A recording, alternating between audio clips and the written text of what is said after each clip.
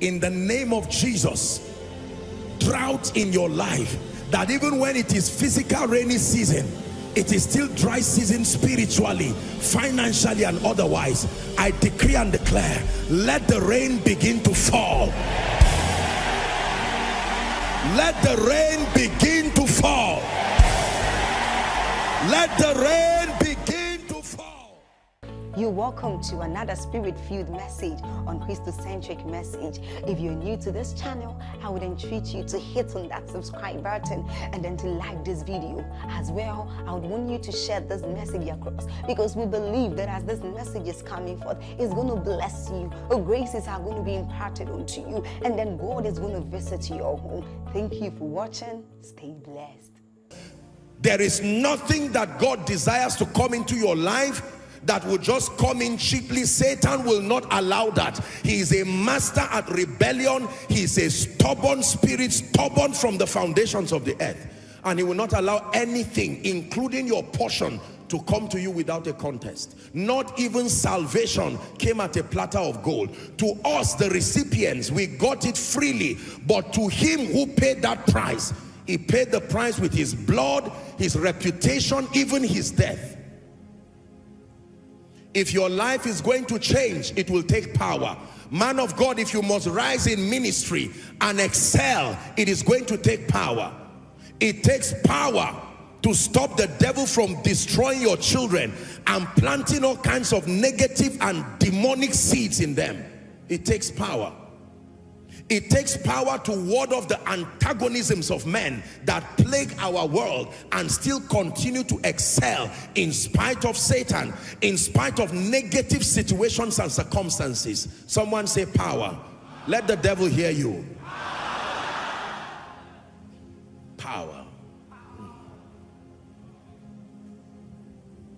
Now, pay attention. Very briefly, let me just share. This is not, there is something I want us to touch tonight before we pray. But the power of God, listen carefully. The power of God operates exclusively by faith. The power of God at work in the believer operates exclusively by faith. That means power is faith dependent. Now, for a long time, I think across the body of Christ, there seems to have been an age-long confusion as to the role of the power of God versus the role of faith. And so erroneously, we've had people who are supposedly the power people, especially the charismatics. We are the people of power, the people of the spirit, and they downplay the place of faith. And then, respectfully speaking, we have those who believe in faith, as it were, and do not seem to place any regard to the ministry of the Holy Spirit. There is nowhere in the Bible where believers are taught to dichotomize faith and then the ministry of the Holy Spirit, or to choose one against the other. It is an unfortunate miscommunication of women and women of God. And I know that everybody is doing their best, but speaking from a standpoint of scriptural accuracy, listen, faith and the power of God walk hand in glove. The assignment of faith is to connect you to the power of God. Are we together? When you say faith has brought you the victory, you are right. But the dynamics of that operation is that your faith connects you to the power of God. It is the power of God that is the force that actually produces the results. Are we together? Yeah. Imagine with me for a moment that you bought a nice gadget, say a fridge. Please look up. Work with your minds now. So we have here a fridge. Are we together? Beautiful fridge that you bought from whatever, you know, where appliances are bought. And you have this fridge. It has the potential to cool anything, your soft drinks, whatever you put in there. But did you know that there is usually a socket on your wall? Am I right on that? That is connected to the power holding company. Now, that fridge can remain there for eternity, even though brand new. You will never be able to experience the potential. I hope you know that if you just put your tomato or your drinks there, it's going to rot and spoil there. Does that mean the fridge cannot cool? It can. but now it's not connected to power. Does that even mean that the power holding company has not released power? There's power, but your connection, are we together? And sometimes, how many of you know that the wire from your fridge to the wall may be too short sometimes? Am I right on that? And you may need to add to the wire to elongate it. Your assignment is that by all means, it gets to connect there. That long wire you see is what we call faith. The assignment of faith is to be a conduit for the power of God to flow. So when you say the wire is the reason why the fridge is on, you are not wrong, but classically speaking, there is power that flows through that wire. Am I right on that? Electricity, you call it. That is what really powers it. So as much as the power is available to power your fridge, if the wire that is connected is too small, you will need to elongate it. This is the dynamics of faith and the power of God. So imagine someone who says, I don't need the power in the wall there. All I need is to have a long wire. You can go and buy, you know, measure wires and buy it and even hang some on your shoulder. Now, there's no doubt that you have a lot of wire, but will the fridge still be cold? Then assume the person who keeps jumping and using a tester to say, look, I can guarantee you there is light there. The power holding company has released light. Will the fridge still be on? There has to be a synergy. Am I right on that? A combination between the socket and the power that is released there, and then your wire that connects you. So faith connects you to the power of God, but it is the power of God that actually brings the results. Are you learning now? So if all you have is power, congratulations, but you are about to watch from a distance and be frustrated while you watch, because it will take faith to transport that reality. So when the Bible says things like, this is the victory that overcometh the world, even our faith, he's talking about your conviction that now has given you room to take action, and in taking your action, you have now committed the power of God to flow. Hallelujah. But it's important for you to know that the administration of the power of God is faith dependent. What does that mean? That means that administering the power of God is a product of conviction and obedience. You're not going to independently or arbitrarily manifest genuine power. All kinds of power, even manipulated power, depends on conviction and obedience. If you go and, for instance, not to praise or glorify the devil, but just because of our discussion, imagine with me that you were not saved back in our days, traditional practices, and you now went to some herbalist somewhere and said, sir, I want my crops to produce maximally this year. Watch what he will do. He will say, so this is what you want? Yes, sir. I want to have a bumper harvest. He will laugh because that possibility exists in the spirit. Are we together? And then, based on his experience or his level of consecration or his ability to access familiar spirits, he will come up with a formula that controls what you are looking for. Am I right on that? When he consults with those mediums, they will now tell him what must be combined to produce that outcome you're looking for. So he will now give you the list. Go and bring a black goat, for instance. Go and bring 1 bag of beans or whatever it is. Go and bring this and that. Add 50,000 naira to it, and then write the names of everybody who will be farming there. And now, you may not know what you are doing. Remember, all you want is the outcome. But number one, your conviction. Number two, your obedience. You will now go and get all those things and bring it and say, I've now brought it. And he will conjure those things and say a lot of nonsense and gibberish that you don't care about while he's saying. And once he will mix all of that thing, he may give you something, or he may say, go. And to your shock and wonder, you will be surprised that your farm will start obeying you in a certain way. Am I right on that? Yes. Bumper harvest. And people will ask you, how did you do it? Usually you will not tell them where they were. You will just say it's just God's grace. But you and the herbalist and even God, you know that a transaction happened. Now listen carefully. Your eyes will be open to something I will teach you now. That is corrupted power, manipulated power. God is not glorified through the process because it is minus. It does not reveal and glorify Jesus. However, that process you see is a manipulation of spiritual laws.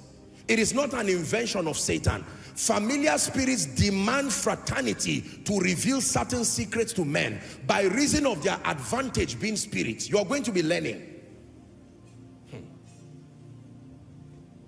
Blow, blow, blow like a mighty wind, Spirit of victory, cover us with your wings. Will you blow, blow, blow like a mighty wind, Spirit of victory, cover us with your wings.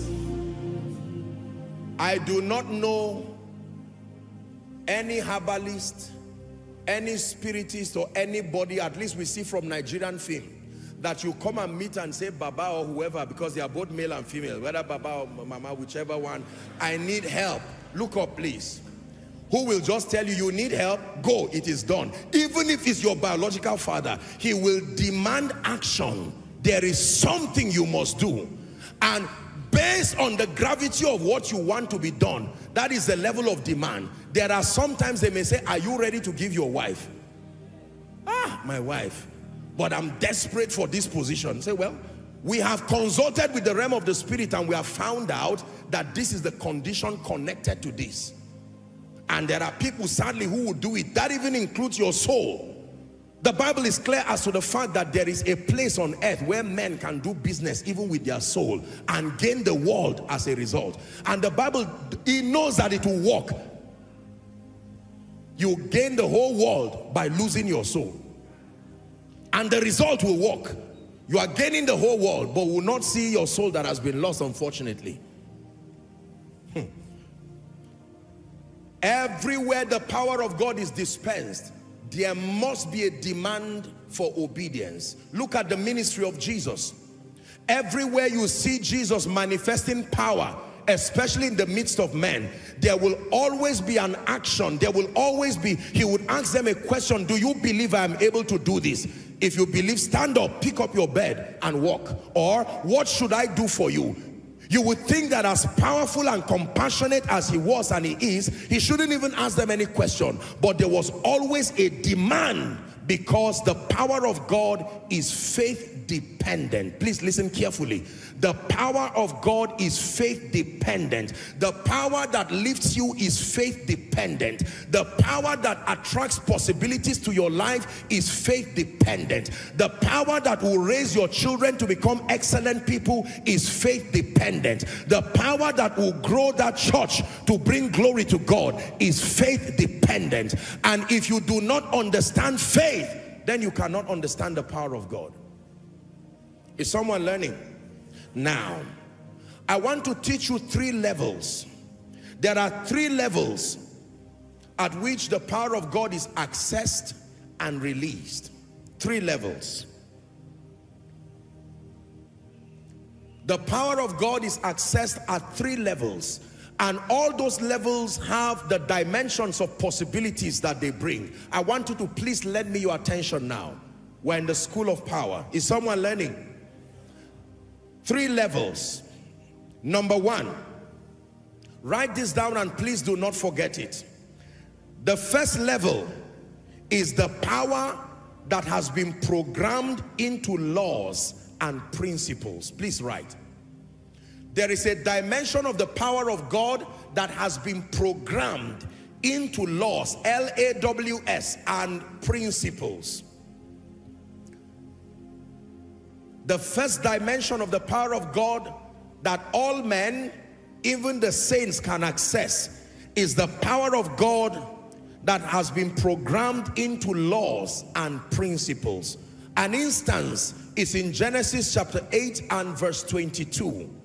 God made a very profound pronouncement there and he connected it to the earth. Look up, please.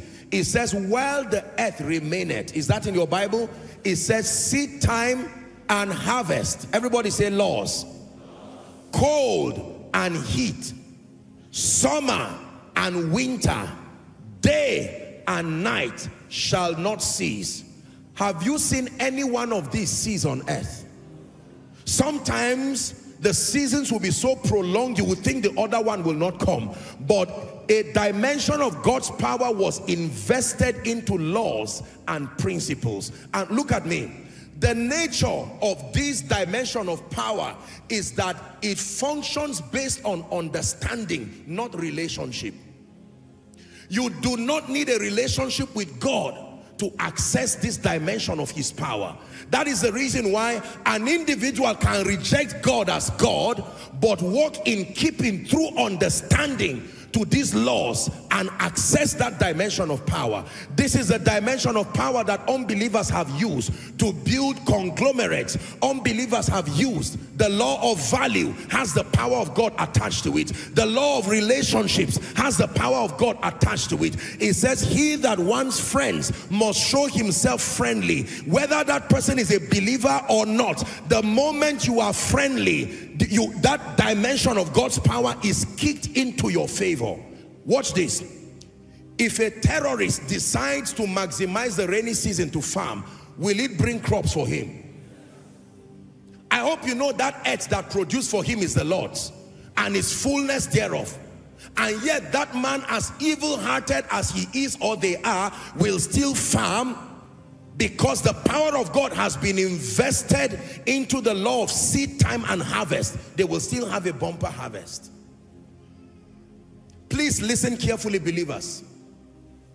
Apostle, I desire power in my life. I want to have an encounter with the Holy Spirit. I don't know why I'm not seeing the power of God. You may have neglected this dimension of the power of God. Why are unbelievers striving and excelling? They don't love Jesus, yet we see them excel because they have mastered this dimension of accessing the power of God. They may not acknowledge Jesus as Lord and Savior. In fact, they may deny him to his face, but that does not mean the laws will stop working. If you understand me, say amen. Let me, you don't need to write, just look at me. Let me list for you a few laws that have the power of God behind them. Are you ready? You can just listen. Number one is the law of diligence. The Bible says the diligent hand shall be made rich. No matter who on earth, the moment you subscribe to diligence, there is a great future for you under normal circumstances. If you are diligent and you do not prosper, it takes demons to interrupt that law. But under normal circumstances, diligence and productivity is connected to wealth and increase. Number two, blessed are the merciful, for they shall obtain mercy. That every time you show mercy, you are programming that reality, whether you are born again or not, based on the laws of seasons and the laws of time and chance.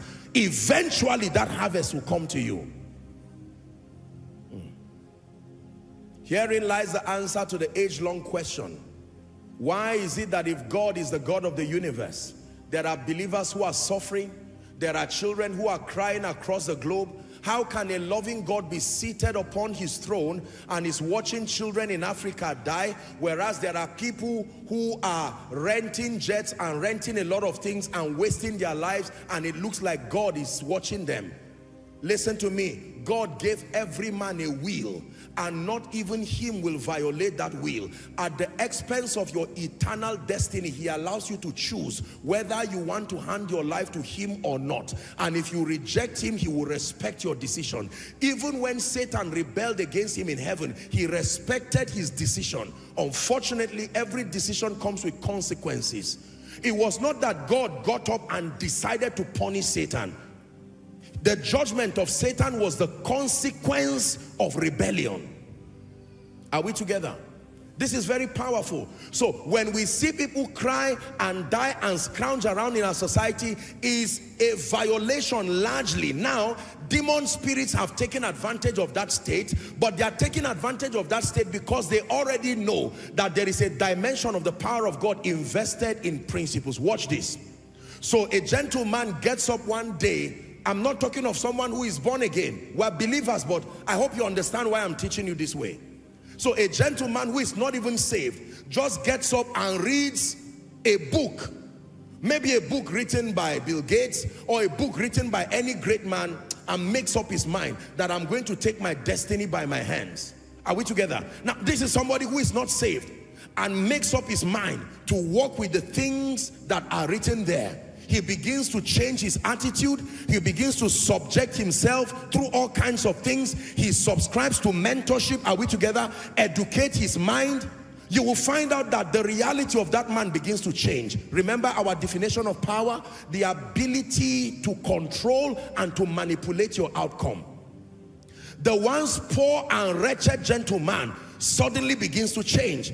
His life is changing. This gentleman has refused to accept the person of Jesus, but he has adopted the principles of Jesus. They may not acknowledge him as the author of those principles, but please, I want you to believe me that if you ever see any manifestation of power, it is because there's a dimension of God's power programmed in laws.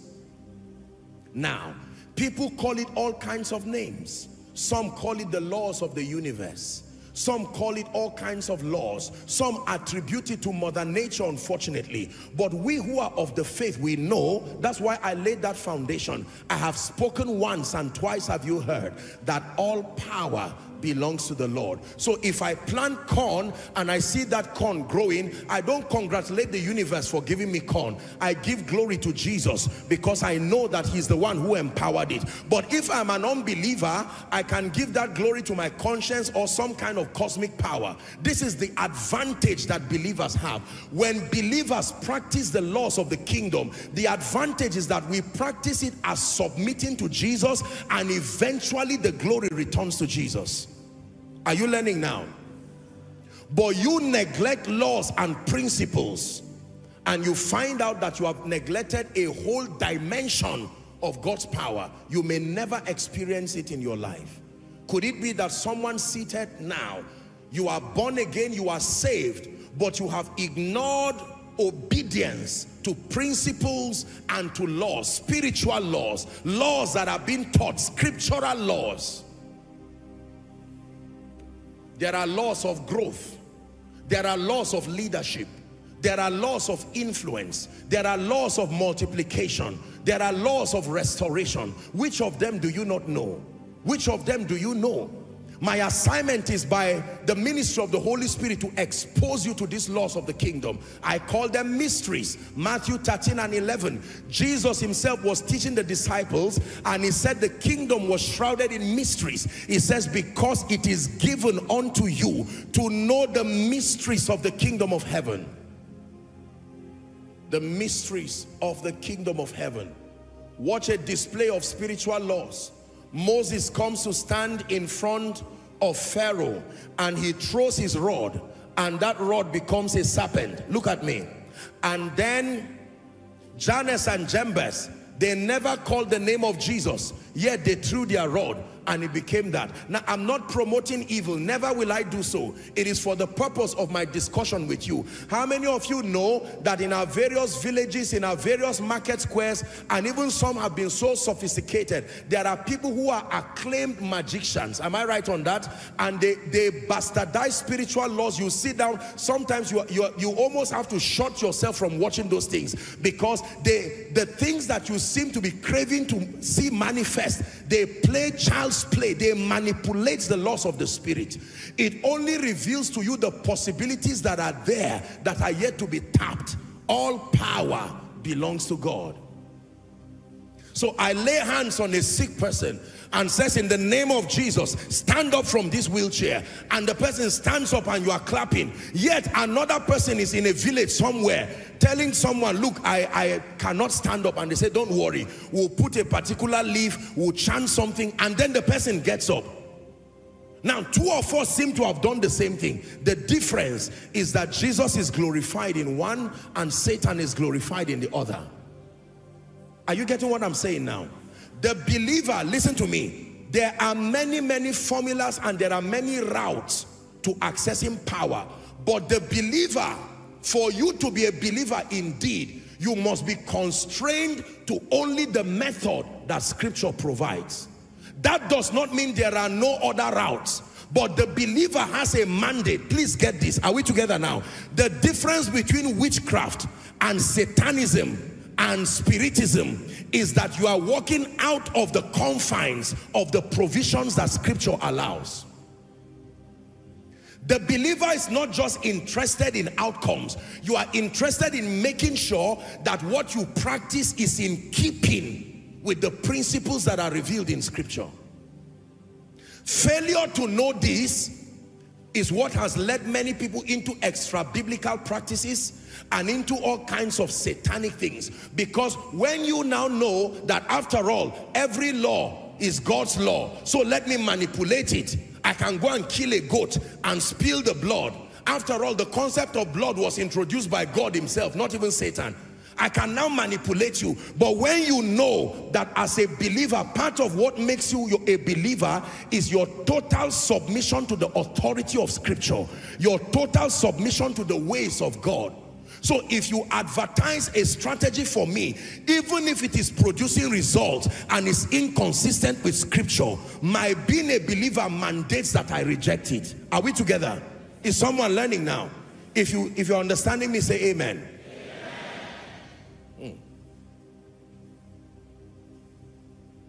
Why will I not just go and call some herbalist somewhere and say we're all co-laborers, we're colleagues in this business? The most important thing is we're getting people healed. Why will I not do that? Because the results may seem to have a similitude. It may look like there's result, but our convictions, the government that we pledge our authority to, are we together?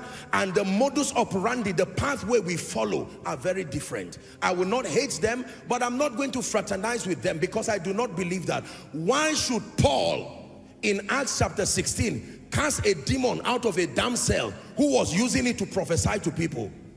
If it was just about the prophetic, he rebuked her because in doing that, Satan was manipulating that thing. Are we together now? And he was using it to deceive many people and to bring gains to many people. If someone is learning, say amen. So, the first level at which the power of God is accessed is the power programmed into laws and principles. Please hear me. Ladies and gentlemen, can I tell you, do you know why laws are very predictable? Watch this. Some of you, especially our international guests, you took a flight from your various nations to come here. Most likely the person who flew you was not a believer. Yet that whole aircraft and the system worked in keeping with the law of aerodynamics. The law of aerodynamics is not a scientific law. It is a spiritual law that was discovered and used by science. Are we together now? What you call scientific laws, go and ask the inventors of those laws. Is it the laws of mechanics? Is it the law of whatever it is? Everything you call a law today, we just say they are spiritual laws and natural laws simply because of the dimensions where they find expression. But in truth, there are only spiritual laws. All laws are spiritual because they have the power of God backing them. Are we together? So, men like Sir Isaac Newton, in their study of mechanics, they stumbled across several laws and put their postulations together. Are we together? There were many other scientists. Michael Faraday, look at this. Today we are enjoying and preaching the gospel because of a concept called electricity. The Wright brothers. Are we together now? Henry Ford. All of these people, the inventions in our world today are simply spiritual laws that have been tapped and have been converted into a way and a strategy that betters the lives of people. That means even when no plane had flown in the air, the law of aerodynamics was still there. Only God knows how many other laws are there that we are yet to find. Once upon a time, listen, many of you remember, once upon a time, if you went to the bank, you could not transfer money from your branch to another branch. No. Not to talk of whoever believed that you can hold a phone and with your phone you can do transactions. You can talk to anybody across the world. Remember those days when rain falls and your NITEL line cuts. You have to carry a ladder and start strolling around your community looking for which one a tree has fallen on now, to fix it so that your phone will come back. But right now, with one dial, you can be talking to someone from anywhere across the globe. Those laws were always there. Just because we did not know them, the power of God remained dormant on that wise. Today we talk of AI and all these technological things. Look at how excited we are entering into it, yet they have always been there. Please listen to me. If you understand what I'm telling you, your life will become phenomenal. You will now respect the laws of God. Disorganization will always lead to depletion. It's a law. Even if it is practiced by a Christian, the moment you are disorganized in leadership, in ministry, as a person, there will never be growth with disorganization. Scatter your clothes and try to put it in a bag. You find out that it seems like it cannot enter. Iron them and arrange the same clothes. You will now be able to close the bag. Disorganization will always lead to depletion. It's a law. Now, watch this. Why am I teaching you this? So that in wanting to see the power of God made manifest in your life, you will see that God was so determined that he invested his power in laws and principles. Wealth has a law. Kingdom wealth does not just work on laws alone. When you now bring kingdom, it is not only laws now. You have to bring in the will of God and the purposes of God. That's why there is a difference between wealth and kingdom wealth. There is a difference between influence and kingdom influence. Influence, you just need to work on the law of growth, result, productivity, leadership. But when you bring kingdom to it, you now have to submit to the will of God. Are we learning now? Look at the advancements we're making in medicine. Watch this. I hope you know that the same malaria that today, if someone said, I have fever or malaria, they say, oh, sorry. Just stroll to a pharmacist there, talk with the pharmacist, and they will give you some drug. Nobody will lament. In fact, many people will not even pray. They'll just say it's well. But the same malaria, once upon a time on earth here, if you had it, it was as though you had HIV. Am I right? It was as though you had cancer. Yet there were laws that had these solutions. One day, scientists together stumbled across a combination that could sort out malaria so easily. Now, someone can even be doing his work and say, you know, I've had malaria. And you say, sorry. And you expect to see that person by next week. The power of laws. That means cancer that is killing people today. Listen carefully. That means HIV that is killing people today. There is a supernatural dimension to it. But please, I want you to believe me that God who put his power in laws, there is every solution. This is where the assignment of the Holy Ghost comes. You will be learning how inventions happen. Invention is not brain work. Invention is a spirit assisting a man to find where these laws are, alongside the combination. Go and ask inventors. They will tell you. Inventors are usually lonely people. They alienate themselves from society. It is that level of consecration that introduces them to spirits. They may not acknowledge that I'm interacting with a spirit. They will say, a voice told me, join this, join that, join this, and boom, something happens.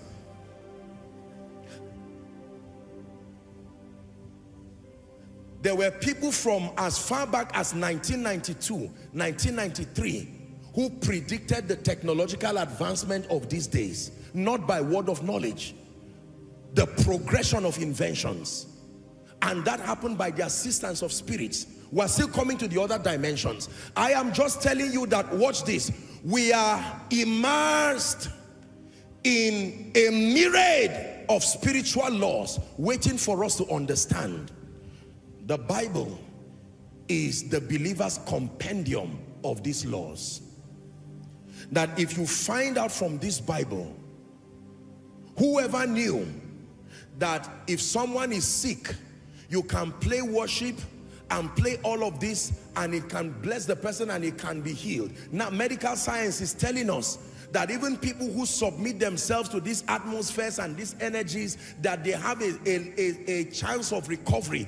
than those who are allowed to be lonely and just sit back there. But this, right from the beginning, these things were in the Bible. Now, hear me. I know that people have used satanic and demonic laws to destroy.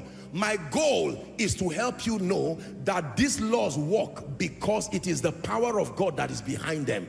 Forever until Jesus comes, when you get an airplane and the laws of aerodynamics is working well, when you move that plane, are we together now? It is going to go upon the air, and we are going to travel and keep traveling, taking the gospel and taking whatever it is on the strength of that law. Many people have come here today. Look at your phone. Once upon a time, do you remember something called Nokia 3310? Remember how proud you were the day you bought it? You flaunted it. The same thing you are hiding today. When you are sorting your clothes and you find it, you quickly destroy. You don't want to identify with it. I'm just giving an example. But you can imagine that once upon a time, that was your pride. It would have been a dream to imagine that you can sit down and be watching Koinonia from your phone. Some of you, there are children who do not even know what a cafe is. How about typewriters? Semicolon LKJ, you were taught. And some of you got 0 because you couldn't understand it. Where will I put my fingers? Are we together? Yet, the laws that can make the globe to be at the hand of a man is like this, just here. Today you can do any kind of thing, unimaginable things. The laws. Believers, please hear me. Before Jesus returns, let me tell you, one of the things that the Spirit of God is doing is He's opening the eyes of believers to see other laws, combinations that will provide solutions to men. I'm not just talking of supernatural solutions to the church, because there are dimensions of supernatural solutions that the world will not receive. So God brings it down through laws. If I pluck a leaf now and I say eat it, you call me a herbalist. But if I consult with a pharmacist and turn that leaf into a pill and I say swallow it and cancer disappears, you will call that an invention. And you are right. Let me tell you, there are many leaves that are for the healing of the nations. You see, some of our aged parents, in almost every village I know in Africa, there's usually one old man who was trained to combine some leaves. You just come and say, my head is paining. He say, just relax. He will stroll around as if he's looking for something that is missing and bring all kinds of things, pound them and say, oh yeah, you eat it. And to your shock, now, it was demonic spirits that taught them. But I'm teaching you that those laws, demonic spirits do not invent power. They only, because they know that men unassisted are ignorant, they will come to you and claim that they want to give you power. Their own cut from the deal is your loyalty to them. Then they will now show you certain spiritual combinations. This is how witchcraft happens. Witchcraft is a manipulation of God's power that comes through a necessary alliance with Satan, intended to ultimately give you a semblance of result while corrupting your desire for God. But make no mistakes about it. If your plane still flies, if you still switch on your phone, can you imagine that you send a text and it does not make a mistake to enter another number? 8 billion people thereabout on earth, yet the person you are sending to, it gets to his phone in a moment. I'm holding right here a mic. When I watch the videos of Catherine Kuhlman and all these people, when this kind of invention was in its infancy, you see them hanging, they hang all kinds of things like a growth around their waist and carry it. I mean, you can imagine hanging something this heavy. Yet to them, they were impressed because it was an invention. And today, to many people, I'm even living in a stone age holding this. Are we together? My question for you is, what else is there? It will be foolishness to imagine that we have exhausted the laws that are there. What else is there? That someone can come up with something called YouTube, and in a moment you can broadcast a meeting like this to the ends of the earth, and everybody is connecting. Once upon a time, if you did not have television, you will cry, you will save. Now your TV for some of you has been off for a long time, because another kind of TV was given to you. What if you are given another that you do not have to hold again? Are you saying it will not happen?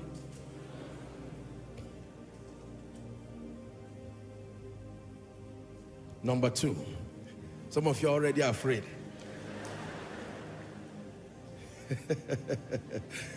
Jesus. The power that is in the name of Jesus is not just for destruction of the camp of the enemy alone. Are we together? There are witty inventions, combinations. Doctors, hear me. Medical people, hear me. There are laws that are waiting for you. And very soon, I believe, some believer somewhere will have his eyes open to see what we need to combine to kill cancer permanently. All of these demonic things that keep staring us at the face. We watch our loved ones carrying all kinds of things. Satanic things that keep plaguing them. From a medical standpoint, I'm telling you, there are many laws that will be coming by the Spirit of God that will come up with supernatural solutions. Solutions that end untimely death. Solutions that bring, that a day will come, someone will say, I'm feeling a trace of cancer, and it will be like malaria. Go and take this and it's over. Say amen. Oh. From a medical standpoint, and with all due respect to them, there are certain diseases and certain organs in the human body that if and when it begins to deteriorate, they tell you that there is no way for recovery. They only manage it. I respect medicine with all my heart, but from the authority of Scripture, I can tell you the wisdom of God is bigger than that. God will never design a system. Recovery and restoration is a part of the nature of God, as far as He's dealing with men is concerned. And I'm sure that sooner or later, one spirit-filled scientist is going to debunk certain things and say, we have found a way to reverse liver problems. We have found a way to reverse kidney problems. We have found a way to reverse stage 4 cancer. Shout amen if you believe that.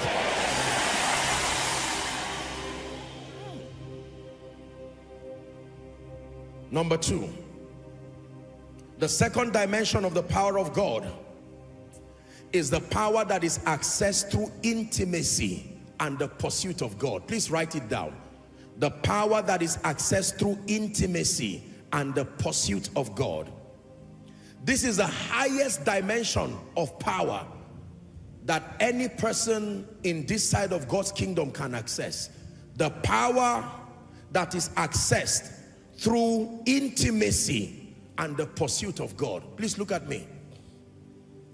As powerful as laws and principles are, in themselves, they do not capture the complete power of God. There are dimensions of God's power that does not come just through understanding of laws. You will need to have an actual relationship with the Lord, and you will need to pursue intimacy with God. That dimension of power is the reward that you get for intimacy with God. That is the dimension where supernatural power resides. The power to do impossible things supernaturally. So I can give somebody, by the operation of laws, Panadol and whatever it is, and the person can recover. But then the person can come and with one word, I can say, in the name of Jesus Christ. Are you seeing now? All power, but different dimensions of power. And the person is healed. Someone can follow the normal laws of wealth, respectfully so, and he's building gradually. But I can come and speak prophetically over him and say, by this time tomorrow, and program a climate of favor, and someone just says, do you know what, I'm giving you 100 million. Now look at that kind of thing. I have superimposed, I have brought another dimension of power. Listen, let me tell you the truth. The power that comes through intimacy is marvelous in its operation. Because this one is not what you receive with your hands. This one is a heart connection. This is your pressing into God. I love you for who you are. Your growth in the spirit, growth through the word, growth in the place of prayer. Are we together? Your passionate pursuit of God. Show me a man that loves God sincerely. Show me a man devoted and dedicated, who will open up his heart to the ministry of the Holy Spirit. I show you a man who is about to stumble across genuine supernatural power. Drugs. There is no drug we know today that can raise the dead. It can only help those who are alive. Even medical science will tell you. Are we together? Once someone is confirmed clinically dead, and after a while it is true that the person is dead completely, even the doctors, even the consultants, and we celebrate them and appreciate them greatly for their contributions, but they will stand in honest admission that we have done our best. This person has gone. Yet, there is an ability. The Bible tells us that when it has to do with that dimension of power, even death is not the end. Now, we may not have entered into the fullness of that experience yet, but we must admit that it is a possibility, because the Bible says it. And Jesus showed it. He died. Jesus died. Jesus ate bread, oh. Jesus ate fish, but bread and fish could not bring him back. But if that same spirit that raised Christ from the dead. Listen, I know that as it is now, we have not mastered raising the dead. We lose loved ones here and there. But can I tell you, in the midst of your pain, settle it, that there is still a dimension of God's power. And I assure you, before Jesus returns, there will be men who will embody these dimensions. There are men who are pressing into God sincerely. We may be crawling like babies, but we're still moving. Deeper levels of intimacy, deeper levels in prayer, deeper levels with the word. And from one level to the other, we are stepping into the prophetic. We are stepping into dimensions. Someday, all it takes is one man to dive into that river. Dive into that river of power. Listen, let me tell you how the economy of God works. He does not take a crowd into new experiences. Usually it's just one person who will push and say, Lord, I will not rest. One person. The prophetic is wonderful, but this is not the end. Oh God, there has to be an ability to raise the dead with the level of mastery you use to heal headache. All it takes is for one person. Now let me tell you, there is a side effect. If you become that one person, you will be persecuted greatly, because men as a track record persecute their saviors. But your sustainability will begin to reproduce your kind, and sooner or later you will find out. Go and read about the Wright brothers. If you were alive in their days, you would join those insulting them and say, go and look for something intelligent to do with your life. But they remained. Go and study on Michael Faraday. Go and study on Nikola Tesla. Go and study on all these men. Today we celebrate their inventions, but they lived lonely life. They were the mockery of society. People looked at them like outcasts, but there was something within their spirit. The same way someone here, you cannot describe it, but you know the Holy Ghost has been telling you. Some of you have seen it in your dreams. You have seen it in your vision. This cannot be it. There is still a higher level of power. Thank God for the miracle services. Thank God for falling down and standing up. But we are talking about tapping into the powers of the age to come. Levels of realities that the world has not seen. I don't know about you, but this has been my lifelong pursuit. There are things I've only seen in the spirit, and my desire is that in my lifetime that we'll be able to bring some of these realities here and now. Read your Bible and watch men. Joshua tells the sun, stand still. That one is not a law because nobody has replicated it. That one, oh, is not a law. How do you look at the sun and tell it to stand still?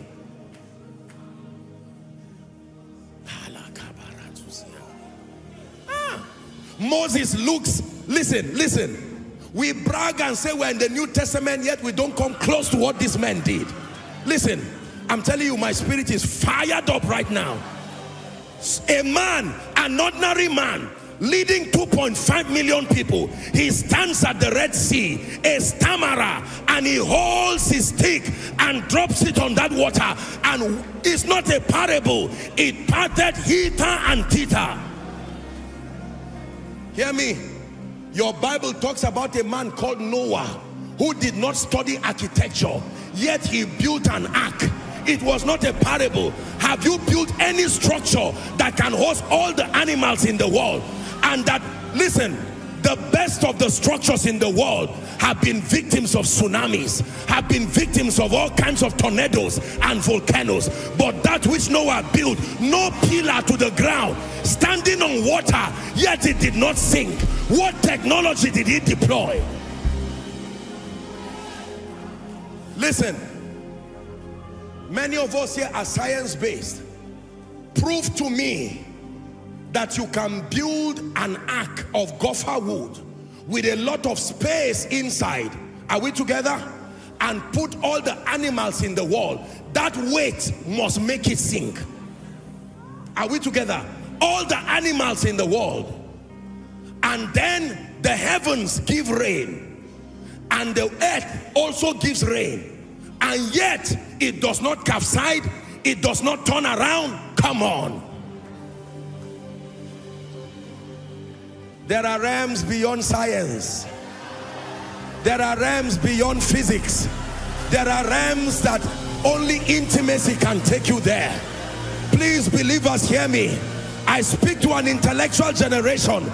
I respect your intellect, but there are realms and virgin dimensions in the spirit that it takes hunger and a press that men can access power.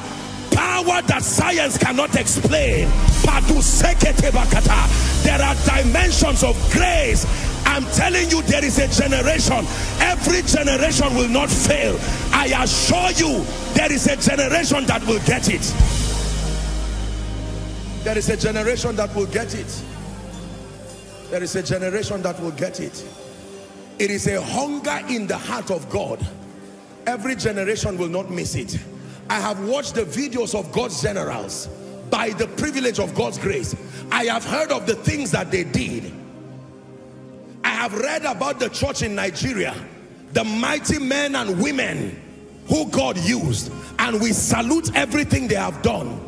But like every generation, we also saw their limitations. I'm telling you, there is a generation that will demonstrate God to the earth, that will dumbfound principalities and powers. Living, walking miracles. Living, walking miracles. Living, walking miracles. There are thrones. There are kingdoms. There are mountains and there are thrones. Only Yeshua will reign forever. To his kingdom there'll be no end. There are kings, there are kings, there are kingdoms, there are mountains and there are thrones. Only Yeshua will reign forever. To his kingdom.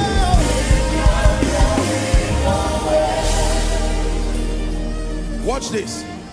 Hear me. There are many of you beyond level 1. Businessman, I know you have learned all the laws of business, but can I tell you that there are still demon spirits, and they have the power to manipulate those laws so that even in your obedience of them, they may not seem to happen. This is where this other dimension comes, the dimension through intimacy, that you can speak with one word and shift the spiritual climate of a territory. I know this because it will happen.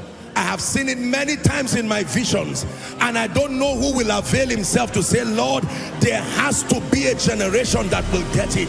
There has to be a generation that will get it.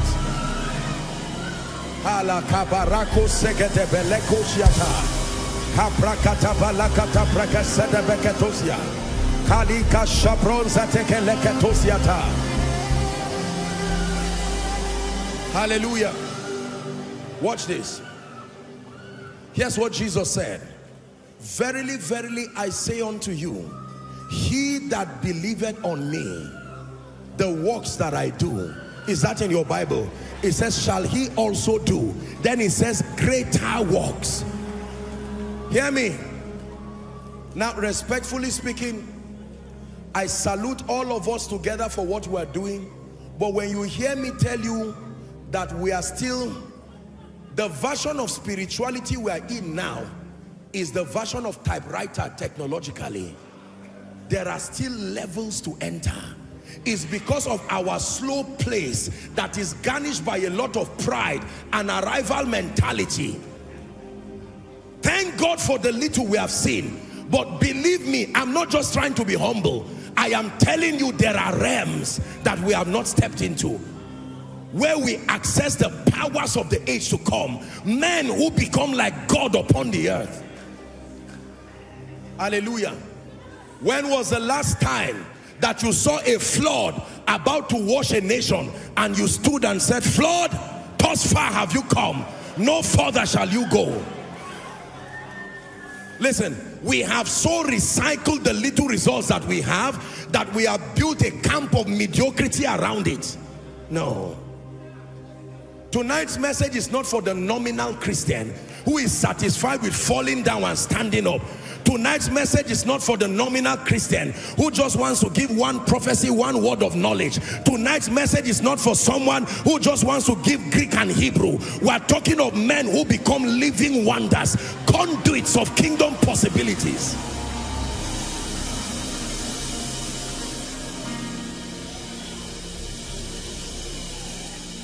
Hallelujah. We brag about seeing angels. We brag about going to the realm of the spirit. We brag about meeting demons.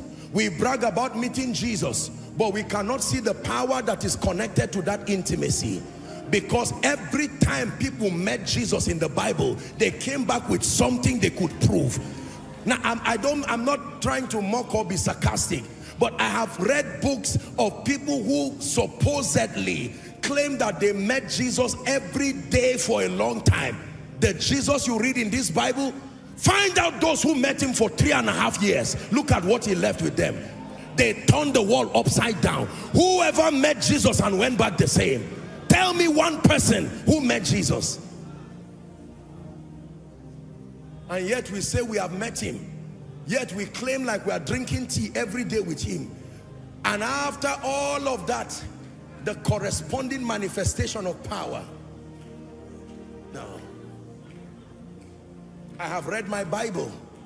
When Paul met him, look what happened to Paul. Paul, a hunger was in him that at the zenith of his apostolic ministry, all he could say that I may know him. Let me meet him one more time. Let him do something to me. How about Peter? How about John? The madman at Gadara, he didn't have a vision of him every day. He met him once and became an evangelist. Can I tell you, we must re-examine the Jesus we have been seeing. Because I'm not trying to be sarcastic. Let me tell you the truth. I have read my Bible. Let God be true and all men liars. I have met Jesus and I know what happened to me. When you meet Jesus, there must be proof that you met him. The glory that emanates from your life. Find out what happened when Moses met him for 90 days. Moses did not even know his face was shining. It's when he came down, men said, what is this? They said, what kind of glow does it take to use a veil in the afternoon? Ladies and gentlemen, this revival thing we keep talking about, we're only going to waste our time if we don't mean business.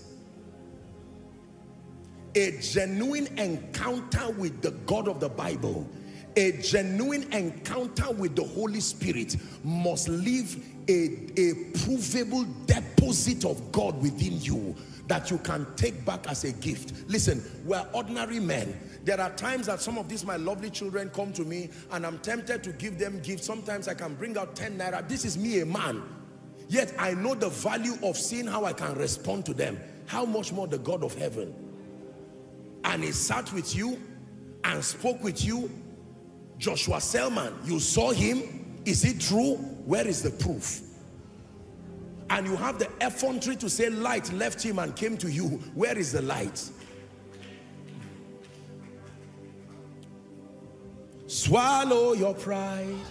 Tonight, come to the school of the Spirit. Don't you know in his hands are the keys to eternal life? It's a little here, a little there, and then your day will dawn. He's at work in you, changing everything.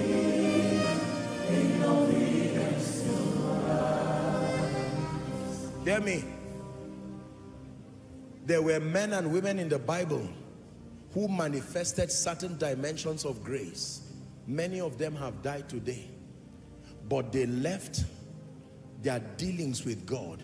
The journey did not start for them by learning laws. It started by a pursuit of God. The prophet could look at the woman. How many of us can speak like Elisha? Madam, what do you want us to do for you? How can a man speak like that? Should I talk to the president for you? Don't ask me how. I know my ways to reach him. And she says, no, I live among my people.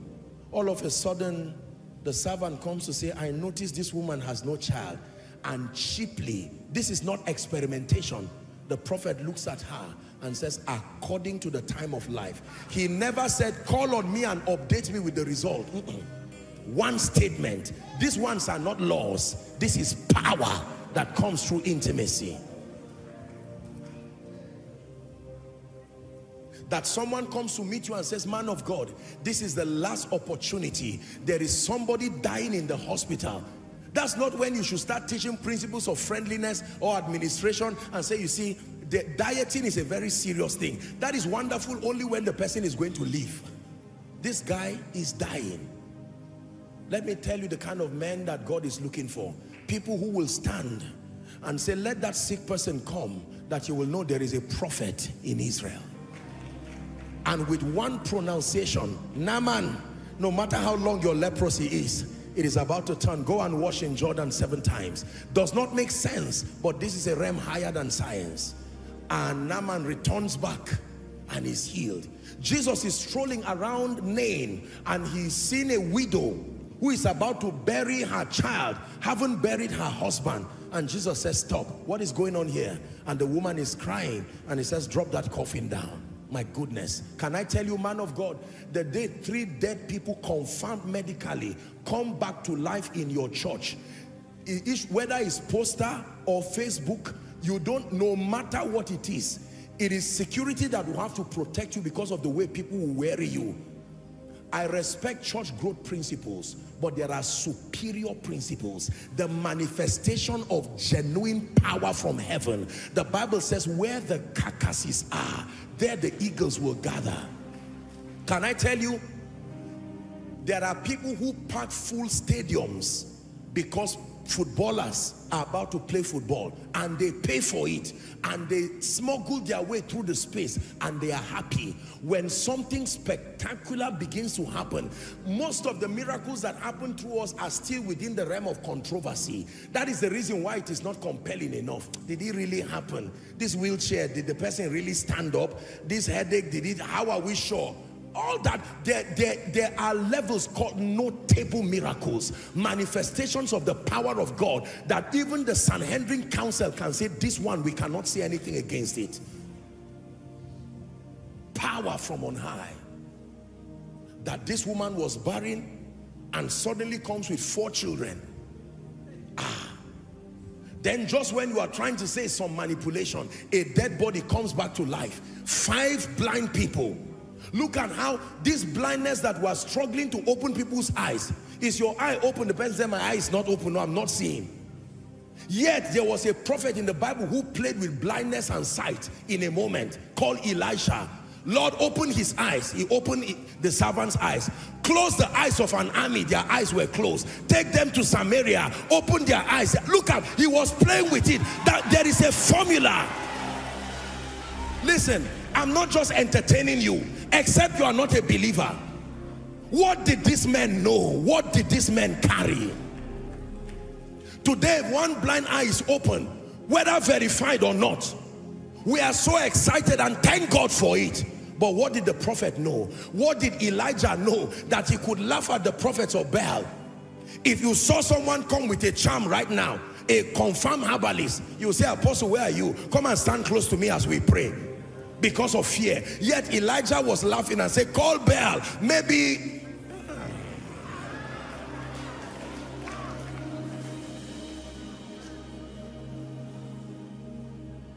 There was a time business was failing. They could not catch any fish. Watch Jesus. If I were the one, I would now start teaching principles of fishing. And there is a place for that. I taught you. Come in the night, put your net and allow the fish to just play around it. Are we together? Bait them with feed, and then you come and drag it and you catch fish. That is the principle of fishing. But watch what Jesus does. He says, little children, have you any catch? And Peter says, we've been struggling. What do you mean by have you any catch? He said, cast your net to the right side. Game over. Cast your net to the right side. It does not matter whether the fish. What if that grace can come on you as a man of God to speak over your business people? Do you know what can happen to them? You are not endorsing laziness, but that this guy is in debt already. It is not a principle that will bring him out of debt. A family, listen, when the prophet met a woman who was in debt, he did not share principles. Now, don't get me wrong. There are principles that can bring her. When her debt issue was solved, he now said, go and sell and live with the rest. He now introduced principles. There is a power of God that is invested in buying and selling. But with respect to this tragedy now, you need a higher level of power. Shut your door and begin to pour the oil. Shut your door. Listen. If we do not access this level of power, can I tell you, the devil is going to start using diseases like cancer, HIV, all these satanic diseases, and he's going to waste a generation.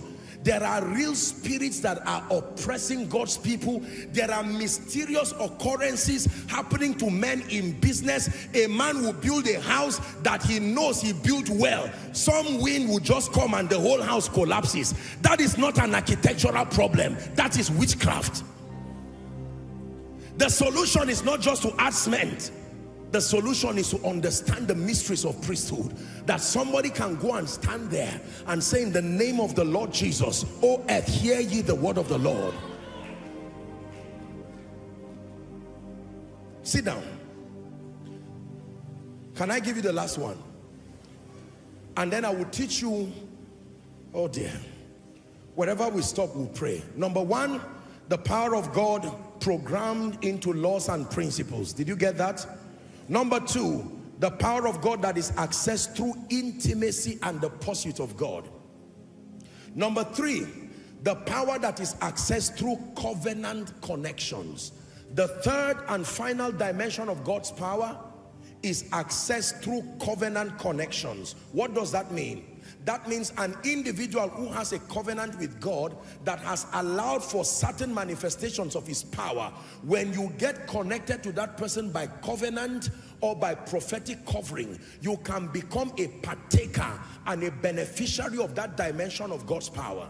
Even though personally you may not be able to command it in your life, but by reason of that connection. An example for the sake of time, you find that in Genesis chapter 12 from verse 1 to 5. Then when we go to 13 from verse 1 to 6, it is the story of Abraham and Lot. The Bible talks about Abraham, that God called him, and he says, and Lot went with him. When we get to chapter 13 from verse 1, when you read down to 6, the Bible says Abraham became rich in cattle, rich in all of this because of his covenant with God. But it says Lot, who also went with him, with no effort on his part, also began to prosper. The moment Lot disconnected from Abraham, he started going down until he found himself in Sodom. Covenant connections. Another example, that should be 2 Kings chapter 6. Give it to us, please. The story of Elisha. 2 Kings chapter 6. Let's start from verse 8. I hope I got that right. 2 Kings 6 and verse 8. The king of Syria warred against Israel. Watch this. And took counsel with his servants, saying, in such and such a place shall be my camp. And every time the king discussed it, the Bible says the man of God sent unto the king of Israel, saying, beware that you do not pass through this place. So the king of Syria kept getting angry, and he called his men and said, there is an insider betraying us here. And they said, no, my lord, not so. It is this prophet called Elisha. He's the one who has been revealing the secret. And he now sent warriors. Are we together now? He sent warriors, and then by night they encamped all around Elisha. And then by morning, that should be, give us verse 16. Give us verse 16. Elisha, the servant, was now afraid. And when they got up, there was an army all around them. And the Bible says, Elisha answered and said to him, fear not, for they that be with us are more than they that be with them. Now we're reading to 23, verse 17. And Elisha prayed and said, Lord, I pray thee, open his eyes. Listen, do you know the level of spiritual sacrifice and investment it takes for your eyes to be open under normal circumstances? And yet a prophet cheaply makes a request to God, not minding whether his servant believed it or not. And the Bible says the Lord opened the eyes of the young man. I hope you know by now Gehazi had become leprous, so he was no longer his servant. He was another one now. And he saw, and behold, the mountain was full of horses and chariots of fire round about Elisha. 18. And when they came down to him, Elisha prayed again. To tell you it is not a mistake, he said, smite these people, I pray, with blindness. That's it.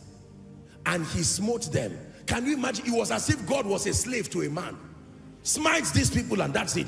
A whole army. These men were dangerous people. Imagine Nigerian army, for instance, preparing for war, and suddenly the presidency gets a call that all our military men have become blind. Why? Because somebody sat on a mountain and made a decree. These men were alive on earth. He smote them with blindness according to the word of Elisha. 19. And Elisha said to them, this is not the way, neither this is the city. Follow me, and I will bring you to the man whom ye seek. He led them to Samaria. Verse 20. The Bible says, it came to pass when they were come into Samaria that Elisha said, Lord, open the eyes of these men. What if their eyes did not open again? He was so sure. Open their eyes, that they may see. And the Lord opened their eyes, and they saw, and behold, they were in the midst of Samaria. And the king of Israel said unto Elisha when he saw them, my father, shall I smite them? Shall I smite them? 22. And he answered, thou shalt not smite them. Wouldest thou smite those whom thou hast taken captive with thy sword and with thy bow? It says, set bread and water before them, that they may eat and drink and go back to their master. 23. And he prepared great provision for them. Watch this. And when they had eaten and drunk, he sent them away, and they went to their master. So the bands of Syria came no more into the land of Israel. There is another way to keep a land safe. War is one strategy. The other one is through the accurate manifestation of superior prophetic manifestations. That a whole army, how do you know? Who will you send to kill such a man? When you are blind before you arrive. If they send you, will you go? Read about Elijah resting up the mountain, and a band of 50 people come. You see how Elijah was harsh? He did not even command blindness. His own was fire to come on them. Another band came, fire came. The third, when they came, they begged him. They said, we are not coming on our own. We were instructed. Please come down and follow us. They called him the troublemaker of Israel. This was Jezebel's own testimony. There are men who will turn this world upside down. But hear me, this third level is very powerful, because there are possibilities you desire to work in your life, but as at yet you may not have ascended that realm in the spirit. You can, through covenant connection, align with men and women who by the grace of God have accessed those realms, and you can start partaking of those possibilities even before you come into it experientially. This is true. There are people who got planted under certain graces, under certain churches, and they began to prosper. And they did not even know so much about prosperity, because they came under this third level of the power of God. When God calls men, you see, there are covenants that he has with them. And provided they walk in keeping with the conditions that maintain that covenant, there are graces that are released through those covenants. And the graces are not just for the benefit of the men alone. It says, I and the children that the Lord has given me. Is that in your Bible? We are for signs, not I am for signs. We are for signs. It started with I, but it extended to the children that the Lord had given me. Then it says we all together. The one with the covenant and the one who has come through connection. That's why certain times you see us speak in this ministry, and sometimes you may think it's arrogance about certain graces that God has put here, that if you have an understanding, you see people come and stand and testify and just say it, and sometimes, respectfully speaking, very unassuming people, and you are wondering, how did this thing add up here? That is the power of covenant connections. If Jonah enters your boat, you will go down. Whether you are good or not, you can know all the principles that make you a businessman, plus Jonah, you are going down. Am I right on that? If Jesus enters your boat, no matter what goes wrong, even if it's only water that is in the boat, with the presence of Jesus, it will not go down. Covenant relationships are powerful. So the Spirit of God told Philip, join this chariot. And he joined the chariot, and he met an Ethiopian eunuch who was reading about the Messiah, the prophecy. He was coming from Jerusalem, the place of worship. And now he began to explain to him. And when they found water, he said, this is water, can I be baptized? He said, understandest what thou readest. He said, how can I, except some man teach me? Ladies and gentlemen, every time you see the power of God manifesting on earth, it comes across men on these three platforms. Number one, principles and laws. That is not relationship dependent. That is purely a matter of understanding. Are we together? The second dimension that I've taught you is the highest, that comes through relationships. This one comes directly from God. When you press into the things of God, there is a deposit of divinity upon you that can be proven here and now. And this is why we press in worship, we press in prayer. Are we together? We press in fasting, we press loving Jesus, because we love him, but we hope to be able to attain onto this state of power in the spirit. And then the third, God has connected us strategically to men and women across the globe to provide that advantage of accessing superior dimensions of God's power, even through covenant connections. Now listen, the last thing I'm going to teach you before we pray is, for the power of God to be expressed on earth, write it down please. For the power of God to be expressed on earth,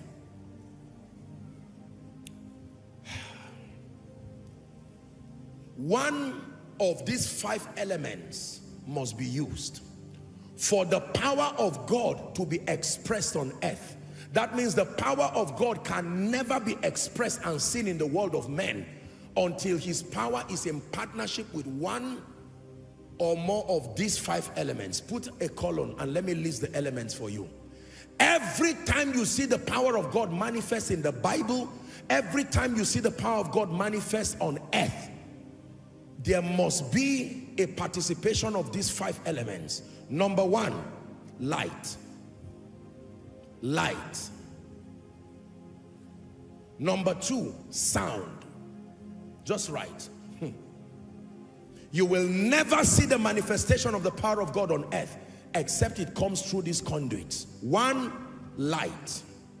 2, sound. 3, fire. 4, earth. E-A-R-T-H. 5, water. 1, light. 2, sound. 3, fire. 4, earth. 5, water. Please look up. These are mysterious elements that God planted in our world. You will never see the manifestation of God's power until it comes through one or more of these elements. Are we together? This is very important. Now watch this. God himself calls the word light. And speaking about light in John 1:5, he says, the light shineth in darkness, and the darkness comprehended it not. Watch this. The entire creation from a biological standpoint today survives on light. Am I right on that? In this case, the light of the sun. In biology, we study about the light and dark reaction. Remember the process by which plants convert sunlight to chlorophyll? Remember, you were taught in basic biology. Yes. Light. We draw sunlight and men on earth will die because there will no longer be plants, there will no longer be food. And it's mysterious that this light you see is older than everybody on earth, yet it does not diminish in glory. The light of the sun remains fixed, never to diminish. Your cloth will diminish, even your own face will diminish under normal circumstances, but this sun has remained constant. This light you see is a mystery. Till today, science cannot define light. They can only describe it using numerical figures. Light is a mystery.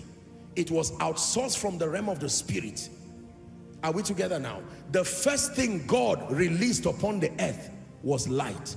Let there be light. Let there be element number 1. Number 2, sound. Sound. It is because of the presence of sound that words can move and can be heard. Am I right on that? Is that true? As powerful as words are, they are only as powerful as the sound that conveys them. This is very important. When you read Ezekiel chapter 47, for sake of time, you will see there, Ezekiel said, I prophesied as I was commanded, and there was a sound. You see sound playing a role there. In Acts chapter 2 and verse 1, now when the day of Pentecost was fully come, the Bible says they were all gathered in one place. The first thing that happened is suddenly there came a sound. Sound. The supernatural will never find expression until there is the element of sound. It's amazing that people can come here sick, people can come here oppressed, and all those spirits are hearing, and all the conditions are quiet until sound comes. In the name of Jesus Christ. The man who was seated at Gate Beautiful, his miracle was sound dependent.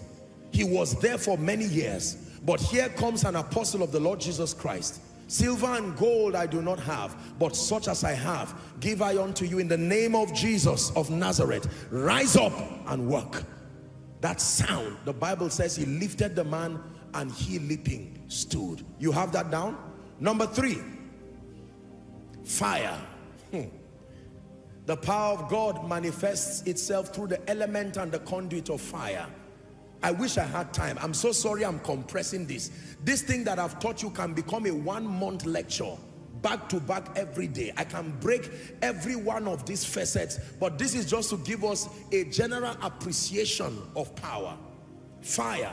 Remember in Exodus chapter 3, that was the element that God used to draw the attention of Moses. A bush that was burning and yet would not be consumed. Is that in your Bible? Moses, fire. The element of fire. Fire till today is still a very mysterious, we give it all kinds of definitions. Can you imagine? Set fire in this place. You can't hold it. You can't box it. It will burn everything in front of it. Fire does not fear. Fire does not run away. You can't put it in your pocket. What kind of element is that? It is so light, you can set it anywhere. It is not so heavy, yet it will burn anything on earth. In fact, the judgment on earth will happen through fire. Fire is a mysterious element that reduces everything to its unit. Listen carefully. Fire reduces everything to its unit. Everything. Bring your car, as wonderful as it is. Go and throw it into a blast furnace and watch that car become like a piece of paper. Fire is a deep mystery. You watch a beautiful building, let that building catch fire. The only thing that will be left is just the skeletal structure of that building. Fire. On the day of Pentecost, after the sound, the next thing that came was fire. Fire. It came and sat on their head. And Jesus said there are two kinds of baptisms that will happen to you. He will baptize you with the Holy Ghost. You know, as I just mentioned fire, I just saw like just fire, he will baptize you with the Holy Ghost and with fire. He will baptize you with the Holy Ghost. The baptism of fire is a different kind of baptism on its own. Like fire in your bones. Listen, the supernatural only finds expression when it wants to find, especially when God is revealing himself as a warrior and one who is coming in judgment. His power it comes through that conduit of fire. Number 4, for sake of time. Earth. This one is a very mysterious element, the earth. Look at me. Number 1, the earth is a universal point of contact. That means everybody on earth, what joins a point of contact means that I can guarantee that everybody is standing upon the earth. The earth is a universal point of contact. Number 2, this earth you see, all of the food that man eats to live comes from the earth. This is a very deep mystery. When men die, we do not throw them in the air to float. We bury them in the earth. And after many years, if you go back there, all you will find is skeleton and sand. Not skeleton and liver. Not skeleton and eyes. Every other thing that is not bones is reduced to dust. It says, for from dust thou art, and to dust thou shalt return. Do you know the meaning of that? We depend on the earth literally for our survival, because the plants, the trees that feed us come from the earth. Are we together now? Yes. So the prophet will say, O earth, hear ye the word of the Lord. Hear ye the word of the Lord. There is something in the Bible called famine, that at times of famine, even the earth does not produce. Are we together? The earth, something happens to the earth. Something is spoken to the earth that stops it from producing. And everybody starts suffering. The Bible says, even because the earth failed, money failed. And men came in Egypt and said, buy us. This earth, you see, is a mysterious substance. The oil that has caused war across nations, the earth. Agriculture that feeds nations, the earth. Real estate that looks like the ultimate store of value, the earth. Real estate is not the sky. Real estate is the earth. Imagine how expensive a piece of earth is. Some of us have been looking for it all around this city. And even though you see it plenty, your portion has not yet come to you. Because there is a mystery that brings you to your portion of the earth. Do you believe what I'm telling you? When you move to America, respectfully, or you move to UK, or you move to France, you are simply moving from one part of the earth to another. You are still in the earth. Is that true? There are possibilities that are locked up within the earth. And this is where, because of the awareness of what I have told you, there are people who have erroneously, moving out of the way the Holy Spirit teach, they've started manipulating things within the earth, you see, because they know that there is a dimension of God's power invested in the earth, and that the earth is one of the conduits for the supernatural. Jesus himself, in trying to open the eyes of a blind man, he spat on the ground. Is that true? And he mixed it with clay and put it in his eyes and said, go and wash at a pool called Selman. Why would Jesus do that? The prophets were eating the food that came from the earth, and they said, there is death in the pot. It came from the earth.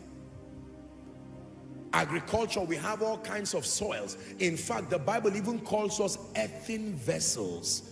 Earthen vessels. That the best of us, no matter how well decorated, is an earthen vessel. Are we together now? This is very powerful. And number 5, for the sake of our teaching tonight, the 5th conduit by which the power of God is transmitted to the saints: water. I can spend the whole night teaching you on this mysterious entity called water. I'm not teaching the worship of these things. I'm educating your mind to understand how the supernatural happens. This water you see is a very deep mystery.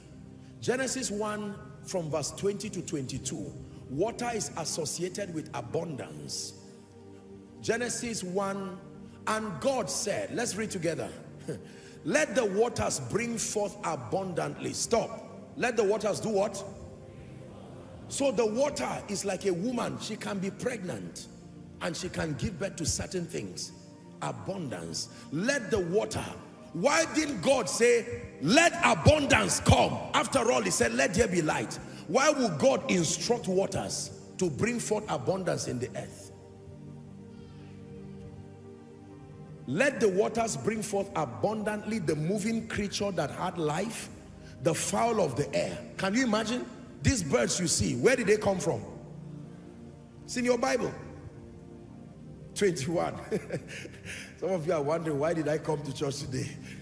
And God created the great whales and every living creature that moveth, which the waters brought forth abundantly. Which the waters brought forth abundantly after their kind, and every winged fowl after its kind. And God saw that what the waters produced was good. Look at me. 70% of the earth thereabout is water. Am I right on that? Same with the human body. No matter how healthy you are, be starved of water for a while. Let everything still be fine in your body. You will die. Isn't it a mystery? I want you to take water and look at it in your hands, and you will respect God in a new way. What is this thing called water? Now, the thing about water that is mysterious is that we found it here. Every bottle of water you are drinking, you are not the first to drink it. Water has access to every human body. The water you are drinking today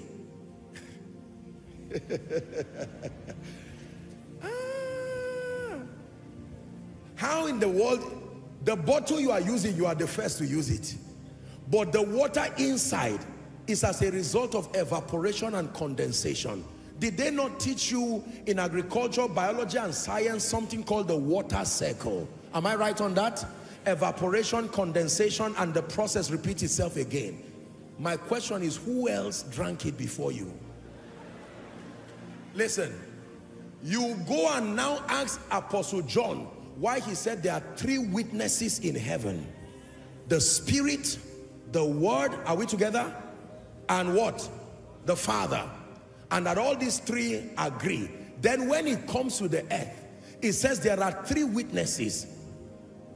That means, no, let's just forget about that. Let me just teach you what is my curriculum to teach you this night, and then we'll pray. The Spirit, the water, and the blood. That means there is an information in what you are carrying. The Bible calls it a witness. When your body is dirty, you don't use oil. No matter what else you use, it takes water mysteriously to cleanse your body. Watch this. No matter what jam you put in water, no matter what dirt you put in water, the water is not intimidated. It can evaporate and leave the dirt there. Isn't this mysterious? That people who travel outside of space, scientists will tell you, they survive so long because they recycle every water there.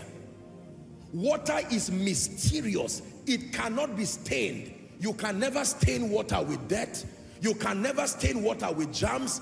No matter what virus you put there, you just allow light on that water and it will rise and leave the trouble there. This is a mystery that many of you have not studied. So you drink water and then your thirst is quenched. Am I right on that? And then after a while, you go and use the toilet, you ease yourself, and everything is gone. And all of a sudden, you find out that there's a deluge of water coming from the sky again. I am telling you, you are not the first to drink the water. In fact, every water in your body is older than you. It had to be older than you to be formed. It had to be older than you to be born. Just use your mind. The church is a place of intelligence. Are we together? Wow. No wonder the devil can sit down, and in the villages they will program all kinds of things in water. And all of a sudden, you find out that people's lives become all kinds of destructive things because of water. I'm not teaching you to go and idolize water. I'm just showing you that these 5 elements, they are mysterious elements that science has not even exhausted. Plants depend on it. Men depend on it. Everything on earth depends on water. Take away water from the earth and everything fails. Everything dries. There is something called drought, the absence of water within a predefined geographic area, and it causes both men and animals to die. So the Bible says, until the Spirit be poured upon us from on high in the similitude of water. Isaiah 32 and verse 15, it says, then the wilderness that is bankrupt of water will be a fruitful field. Is that in your Bible? And a fruitful field will be counted for forest. So the Spirit of God can come in the similitude of water. If I speak over your life and I say, in the name of Jesus, be blessed, you are hearing it. That's why you can say amen. It is true sound. Are we together now? This is very powerful. When you are about to eat and you say, Father, thank you for this food. That was the combination of light, the combination of the earth, the combination of fire. Am I right on that? The meal on your table, what and what led to it? It's the same elements we are talking about. That's why it nourishes you. What you are eating on your table is light, fire, water. Listen, you are my people and I'm teaching you something about the power of God.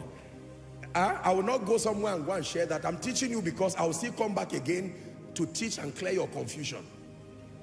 But I am telling you, if you ever see the supernatural manifest anywhere in the Bible, these 5 elements were present. So I wish we had time, we would have checked all these 5 elements in Genesis chapter 1. In the beginning, God created the heavens and the earth. And it says, now the earth was void and formless, and the Spirit of God hovered around the face of the verse 2. And God said, let there be, you see light there? and there was light. Verse 4 now, and he saw that the light was good, and it divided the light from darkness. Verse 5, and the light he called day, the darkness he called night. The evening and the morning were the first day. Verse 6, and God said, let there be a firmament in the midst of the waters. This is God creating now. And let it divide the waters from the waters. Verse 7, God made the firmament and divided the waters which were under the firmament from the waters which were above the firmament. Verse 8, it says, and God called the firmament above heaven. The firmament in the earth, you know, that one he called seas and the rest. Verse 9, we'll find somewhere to pray. He said, let the waters under the heaven be gathered together in one place. He's still talking water. And dry land. Say earth. Say earth. Are you seeing these elements now? And the dry land appeared, and it was so. Verse 10, it says, and God called the dry land earth, and the gathering together of the waters he called sea. And God saw that it was good. When you read 11, you can read on and on. And God said, the earth that has now formed, now bring forth vegetation. The grass, the herb yielding seed, the fruit tree yielding fruit after it, and you can keep on like that, like that, like that. You keep seeing all of these manifestations. Every time the supernatural comes, it comes through these 5 conduits. They are mysterious elements. They do not belong to the earth. They were outsourced into the earth. That's why none of these 5 things experience death. Light does not die, because it is not mortal. Listen carefully. Listen carefully. Listen carefully. Sound does not die. Is that true? The earth does not die. Fire does not die. Water does not die. All 5 of these elements, death has no power over them. If they were earthbound and they were mortal, there would be a way of bringing them to an end. You can't bring light to an end. You can't bring sound to an end. No, you can only stop it from walking within a room. Demon spirits know this. Back again to our herbalist people as we round up. Every time you go to a herbalist, this is the same combination you see. Earth, water, light, then words are spoken. The words is still sound. It's just that unfortunately, this is a satanic thing that is done are we getting the point now? It is not an invention of the herbalist. It is a manipulation of the laws of God. Now today as believers, it is not necessary to speak to sound, to speak to water. Look at me. It is not necessary to speak to light. I'm not teaching you to do that. All of the powers that were invested in those elements have today been transferred and put in a name. Listen carefully now. Are we together? So the Bible says, wherefore God had so highly exalted him and given him a name that is above all names. It says that at the name of Jesus, now you will know what every knee must bow. The knee is not the knee of man. The knee is the knee of things. It's in your Bible. Of things in heaven, of things in the earth, of things under the earth. And then it says every tongue should confess that Jesus is Lord. That means the power that is in the name of Jesus, watch this, the power that God put in water, the power he put in fire, the power he put in light, all of these powers have now, they reside within the office of the Christ. When God gives you the name, he's giving you dominion over water, over fire, over elemental forces. Are you getting what I'm teaching you now? So you do not need to go and fetch water or fetch fire or fetch all of these things. Now, I know there is a place of prophetic action, communion and water, whatever it is. I am not saying it's intrinsically wrong, but I'm saying as the believer today, understand when you see people use water and all of that, it is not that what they are doing is not correct. It is that there is a superior approach that is given to the believer now. Are we together? That all of that has been invested in the name of Jesus. So I do not need to go and consult with water and say, water, you have abundance, give it to me. That abundance is in the name of Jesus. What I would have done before to now sit down and say, water, bring me abundance, fire, bring me abundance, light, bring me abundance, I can say in the name of Jesus, I speak to my destiny. Open up. The power in the earth that makes it to yield will make my destiny yield, because it's now been invested in the name of Jesus. Are you getting that now? It's important to understand this, so that you will now understand what the Bible means by saying the sun shall not smite you by day. How does the sun smite you? Who uses light to smite you? Evil spirits. But because you have the name of Jesus, you can speak and say in the name of Jesus, no weapon fashioned against me, whether by light, whether by water. Anybody who takes your name to a herbalist, you don't also need to go and carry water or fire. Now, I'm not pleased, with all due respect to the body of Christ, every man of God is at liberty to practice whatever revelation he has. I'm not by this, let me put a disclaimer, I'm not insulting or downplaying or demeaning. No. I'm teaching you the truth as superior revelations from the Word of God. Are we together? I have acknowledged that these are elements that were created by God, and that there is a dimension of God's power resident within them, and that they are conduits for manifesting the supernatural. But the advantage that the believer has in Christ today is this name we have been given. Now you will respect what was put in the name of Jesus. So here's what he says: silver and gold I do not have. In other words, I can't tell you go and wash in Siloam. I can't tell you go and do this, but such as I have give I unto you in the name of Jesus. The name that has that power. I will not need to say wait in Bethesda until the stirring of the water. When the angel came in John 5, he stirred the water, and whoever entered the water was healed. Jesus himself put sand in someone's eyes. I don't need to go and start putting sand in people's eyes today to be healed. Are we together? All I need to do is to speak over your job, speak over your life, provided it is in the name of Jesus. I release that power. So when I am walking my laws, learning all the laws that bring prosperity, when I bring the name of Jesus to those laws, I empower them to produce.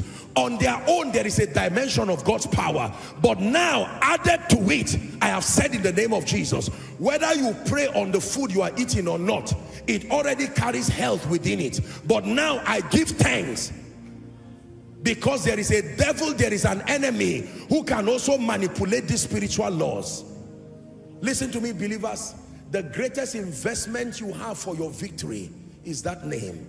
The power was invested in the name. Jesus went through all of these things, and today we do not need to consult mediums or consult elements to get power. The most superior approach for the believer is to understand the power that is in the name of Jesus. When I get up in the morning and I see the sun shine, I know that is empowering plants and animals and all of that. But listen to me, even if I remain in darkness for 1 year, I still will not die, because there is a name. Are we together? The effect of what that sun would have done, that name can do to me. Are we together now? Yes. I do not need to go and bath 7 times, respectfully speaking, like Naaman, except if it comes as a prophetic instruction from God. But classically, as I'm speaking to you, that the believer's advantage today is in the name. Healing in the name. Prosperity in the name. Lifting in the name. Speed in the name. Even the communion that you take is in the name. The communion itself does not have any power. It is the name that is invested in it that empowers it. Otherwise, you are just taking maybe a drink and all of that. The anointing oil that you hold, it came from a plant, connected to the earth, connected to water, connected to light. The anointing oil on its own does not bring you any miracle, except the name is invested on it. Is someone learning? So if I forget an anointing oil at home and say, I don't have an anointing oil, don't worry. Did you forget the name? That is the trouble. Many have carried the oil and forgotten the name. Mary carried water and forgot the name. Are we together now?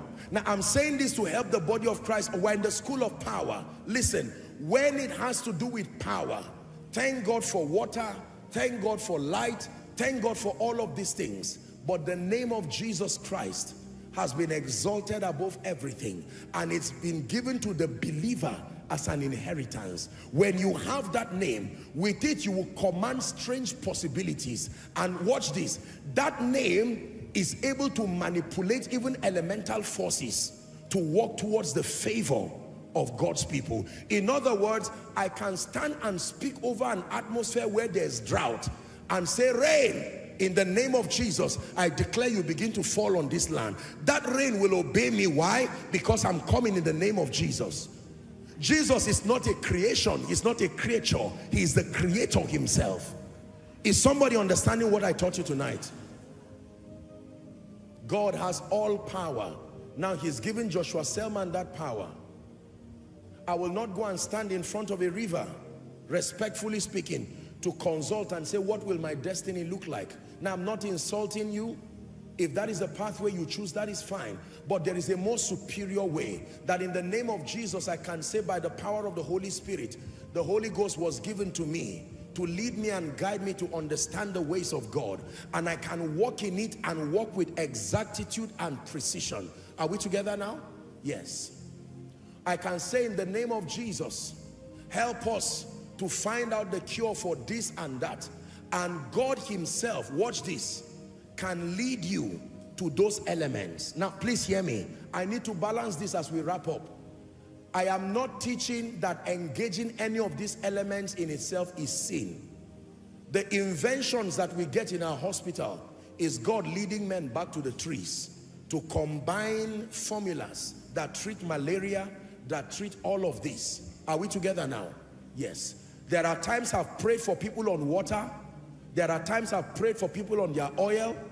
There are times that people come by faith. They just hold a bag of sand and say, Apostle, pray on this sand.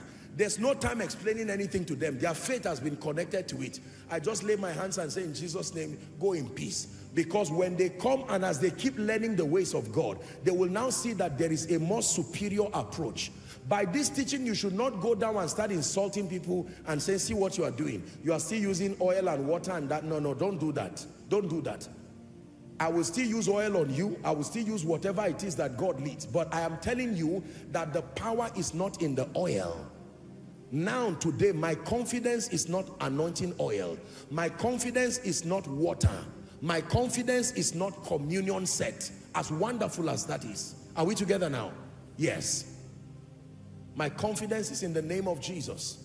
If I lay my hands on that oil and you use it and it produces results, it is not because of the oil itself. It is because of the name of Jesus. Anybody who does not know Jesus will have to depend on those elements on their own, and then sadly for many in partnership with demon spirits. Now, witchcraft operates in this manner.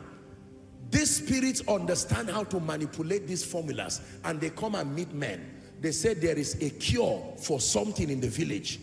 Bow to me and I will show you the cure. So someone will come and bow to the devil and you say, combine this leaf and combine that leaf. And the person will start doing it and start providing solution, and you'll be called the herbalist in the city, and you will make money from it. Like the lady with the spirit of divination. It brought money to their people. You would have called that prosperity. But when someone came in the name of Jesus, he said in the name of Jesus, and he seized control of that, and an end came to that. Anybody who uses the sun, anybody who uses fire, anybody who uses water against you is only wasting their time. That only works if you do not understand the power in the name. Are you getting what I'm teaching you now?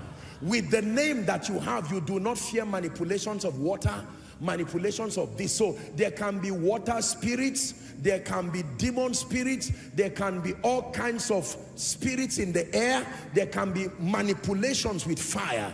But my confidence is that I'm coming in the name of the Lord Jesus Christ. No matter what is conjured against me, that no enchantments against Jacob. I don't need to also go and start pouring water and do it. No, I've become a herbalist. That will even become an embarrassment to the authority of that name. How many people have the name here? When you come into Christ, among the many things that you are given is that name, access to that name. But it works by revelation. It works by revelation. Watch this. If a herbalist stands now and pours water in front of your compound and is shouting someone and pours water and throws it away, you should not get afraid and say, hey, he even held water. No, remember what I've taught you. They are playing with all these 5 elements, but you have the name of Jesus. You have authority over that thing. Now, you know what happened that Benson Idahosa, I think it was, or one of these people, when they slaughtered an animal and kept it in front of him, they went and cooked it and ate it or so. If you use any of these elements, some of you go to your offices and you see blood, pepper, salt, all kinds of demonic things, and you panic and run away. No, remember, these are elements, and they are only as powerful as your ignorance allows them. Now, the name of Jesus that He's given you, listen, with one command, with authority. Now, if you don't know what I have taught you and you are just shouting in Jesus' name, you will waste your time and that charm will work. Let me tell you the truth. Many people have not got this revelation and they've just carried bold face for nothing and they died like chickens. The strength of the name of Jesus is not in pronouncing it like a chant. It's in the understanding. This is what gives us confidence. Hallelujah. I have held many charms with my hands. Many. Usually when people are repenting or confessing, they carry all these charms that they got from several places. And I say, bring it to me. Because they don't know what to do with it. And they've warned them, if you keep it in your house, it will be the negative version of the ark of God in the house of Obed-Edom. And so I say, bring it. I know what to do with it. Tear that nonsense into pieces and throw it away. I will not do that just by bold face. It will kill you. Listen, I'm saying this to you because I want you to walk out of this place knowing that I have power. As you obey the laws of the kingdom, expect it to work for you. The laws of prosperity, the law of honor, all of these laws. But in addition, know that I have the name of Jesus, and whatever spirit wants to manipulate my life and destiny, I can stand in the name of Jesus and speak that everybody who has used water against me, anybody who has used the sun against me, anybody who has used the earth to make pronouncement, I stand in the name of Jesus and I declare that the effect is nullified. That is the prayer we are going to pray for 1 minute. Can we pray that prayer for 1 minute? Rise up, everybody. Say, in the name of Jesus. Shout it. Say, in the name of Jesus, I decree and declare that every manipulation from the air, from fire, from water, from the earth against my life and my destiny, in the name of Jesus, let it be nullified now. Open your mouth and pray in 1 minute. I come by a superior manifestation of power. Power over the earth. Power over elemental forces. Power over water. Power over trees. Power over the sun. Someone pray. They only work to my advantage and not to my destruction. They only work to my advantage and not to my destruction. They only work to my advantage and not to my destruction. Hallelujah. Listen, please look at me. Give me a minute and we're done. Hear me. So the Bible says, if they drink any deadly thing, is that in your Bible?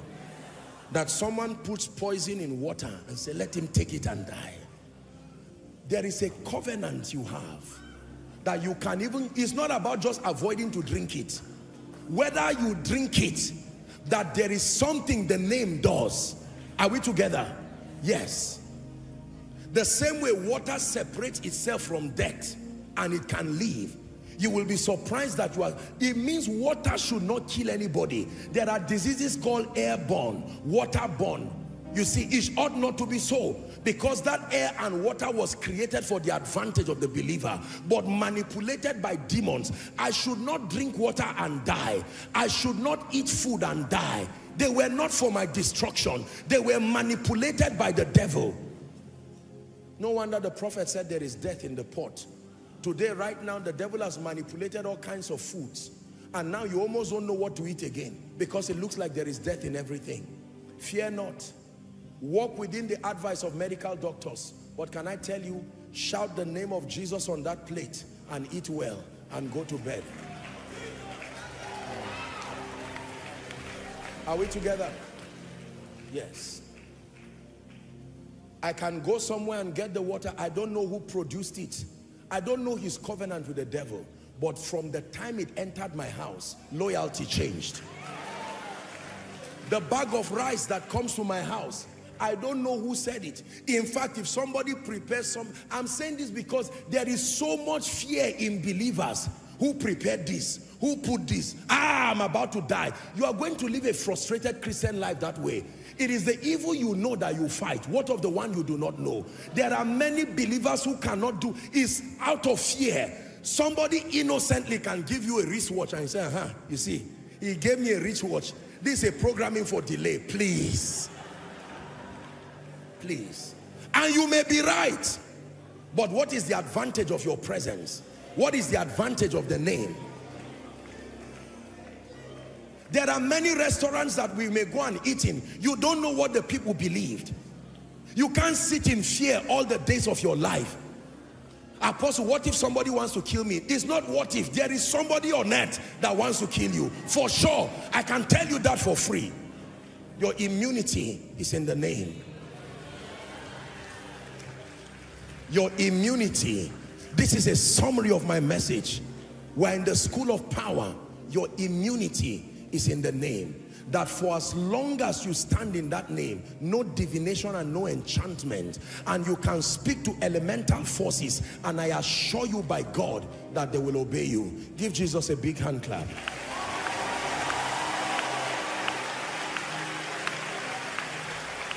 Hallelujah. Let me make the altar call. Next time you go to visit somebody and he says, what did you bring for me? Tell them I brought a name.